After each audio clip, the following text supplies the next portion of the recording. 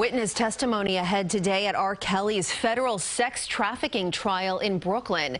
Yesterday, the jury heard from a woman who's testifying as Jane. She says Kelly was there when she and another live-in girlfriend spoke to Gayle King on CBS this morning back in 2019. The witness said the R&B singer would cough as a signal to keep them on script. She also claimed Kelly banned them from watching a documentary that portrayed him as a sexual predator. Kelly has repeatedly denied charges that he sexually abused women and minors for years.